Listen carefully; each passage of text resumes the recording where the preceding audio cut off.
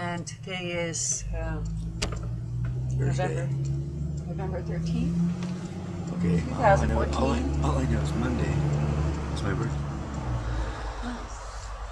You can count back from 17. Okay, that was easy. Monday's the 17th. When I met you in 2010, I was attempting unsuccessfully to recruit you for my dissertation. And something changed. You didn't do my dissertation, but something changed your mind along the way where you decided you wanted to use neurofeedback for post-traumatic stress disorder symptom reduction. Yeah, I saw Andy, and he was a changed man. In what way? He wasn't angry all the time, and he didn't lose his temper immediately all the time. What was of interest to you And he had in a that? sense of humor. I never knew he had a sense of humor because he was angry all the time. He's a fairly funny guy. And so for yourself, what was it that caused you to come and confront me about, what did you do to that guy? Well, because I knew but I could tell what he was going through before because I was going through it too. And Like? when he stopped doing it, I went, that's possible. Which particular aspects of your behavior were bothersome to you? Post-traumatic stress disorder, where I had the incident in my youth and I'm still suffering from it 30 years later because I had the dream about it every month of my life. I would use a telephone and have that dream 3 nights in a row. And wake up, it would wake me up. 3 nights in a row. It's really hard to get stuff done in your life. What was the first thing you noticed as changing in your life from using neurofeedback? And I know that was some years ago, but what in retrospect do you recall now? Well, it was subtle and profound. In what ways? The anger falls away. It doesn't just stop. It falls away. You remember that day in the kitchen where, Monica, you seem upset. Because that was like the first time in a long time where somebody got upset around me and I didn't get upset also. You know what I mean? I didn't. Okay, you're angry, I get that. But it doesn't mean I'm angry. I'm in my own little place, secure in my own little self. Quietly confident. Quietly confident. That's what you said after the Alpha Theta training. Quietly confident. I feel like I've got some momentum. Now, you didn't have a total reduction in alcohol use, but you did have a reduction in alcohol use. Can you describe what that is like or has been like in your life? Well, it's a lot more money. 'Cause at one point I was drinking a case a day. And now? And now a 12-pack will last me 3 days. I'll generally fall asleep if I try and drink the whole thing. I'll never make it. How did the neurofeedback impact your communication skills with others? Well, now I have some. Let's move on to the subject of autism. What did you discover about Asperger's and your own life? Well, you know, I didn't know I had it. I read the description and went, yeah, that's me. But I'd never read the description. I didn't know. Nobody ever said. I remember that twice in school, they came to my mother and asked her to bump me ahead of grade and she wouldn't do it. And what are your special interests? My special interests would be music, and music. And your language skills are really good. Yeah, maybe I could write some good lyrics.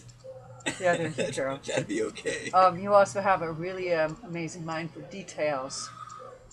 Jeopardy, you're a fan of Jeopardy? I remember being in a bar once, and because the satellite would break up in the weather, the signal would break up in the weather, local bar had cable.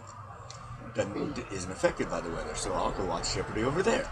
Mm-hmm. And the first board ran. They called out the categories. I'm watching intently. First question, second question, third question, blah, blah, blah, blah. And these two guys at the end go, I think he just ran that entire board. I said, you're damn right. And Jeopardy. I answered every question in the first round before anybody else. And I had all the right answers, every single one of them. Okay, and you like Scrabble too. So I am the terror of the internet. You like Scrabble. So music, language Currently skills. a new guy playing. He's playing 3 games with me, and he's losing all 3 of them. You having fun with that? I until they lose heart. Eventually they lose heart. Just quit playing me. So when we finished up 20 sessions of neurofeedback, you had made some changes in your life regarding PTSD. In what way?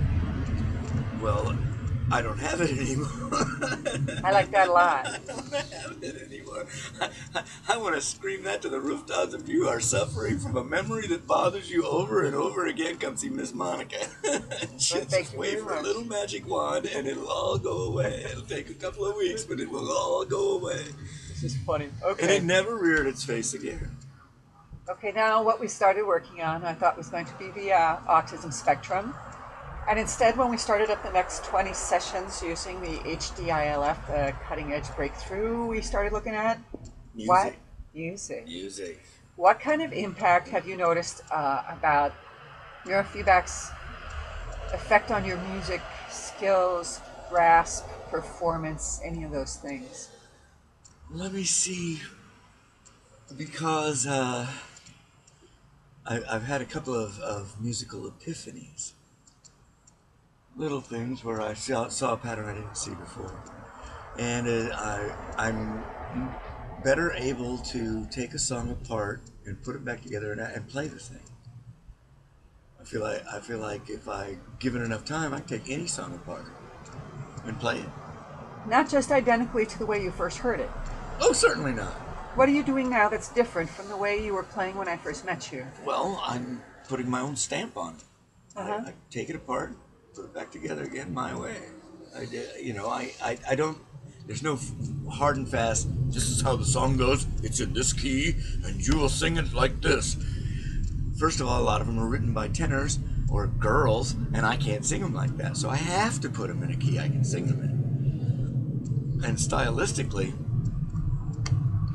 I took the Randy Van Wormer song and reworked it completely. I'm sure I can make the man burst into a chorus of "Look what they done to my song, Mom." It's way different. My version is way different. It's good. It's different. There are 2 really big changes I've noticed in your behavior out of 3. One is your ability to interact with other musicians. That's When you first came to town, you just played and you didn't care who else was playing at the open mics. You just played and you sometimes stepped on other people's songs. How did your musical behavior toward other people change? well, I'm better able to determine when to play and when not to.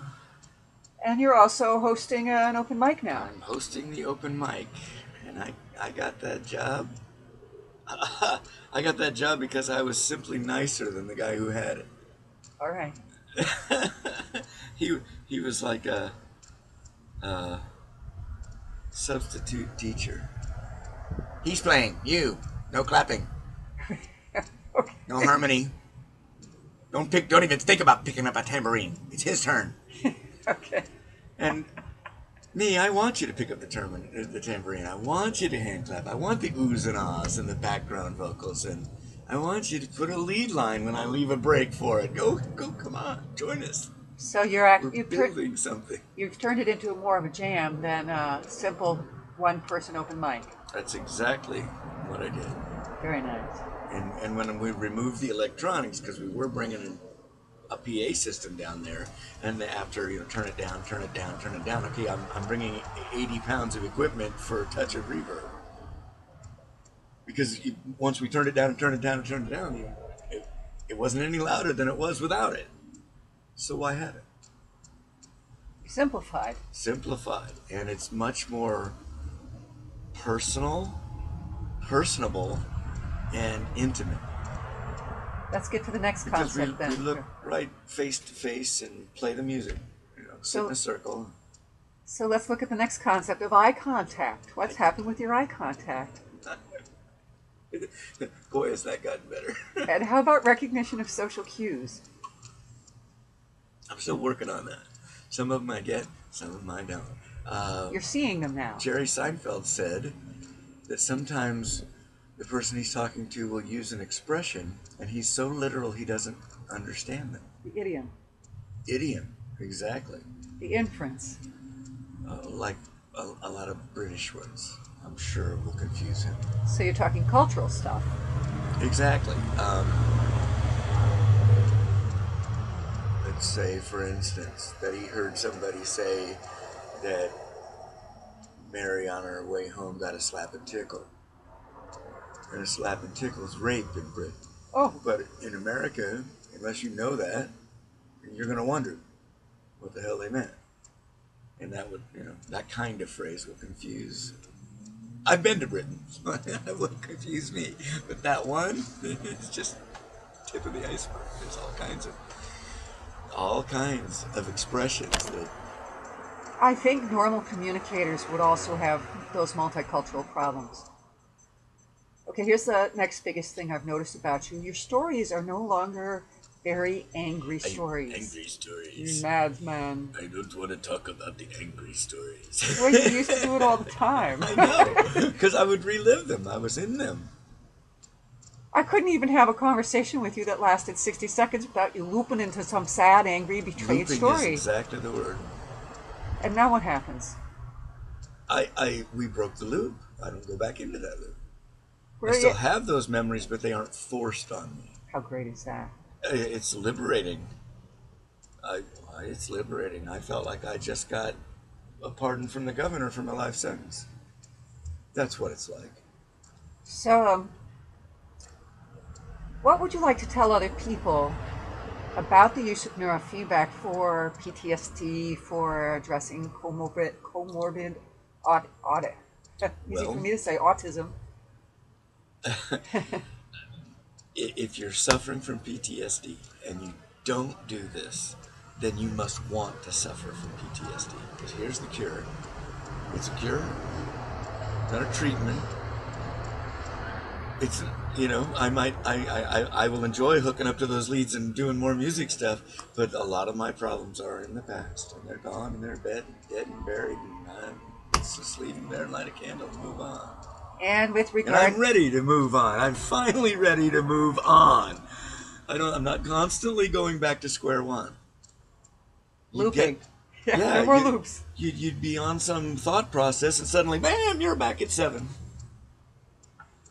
You're 7 years old again. Yeah. It's really hard to get stuff done. And with regard to the developmental disorder, interesting order, of autism, what do you have to say about that?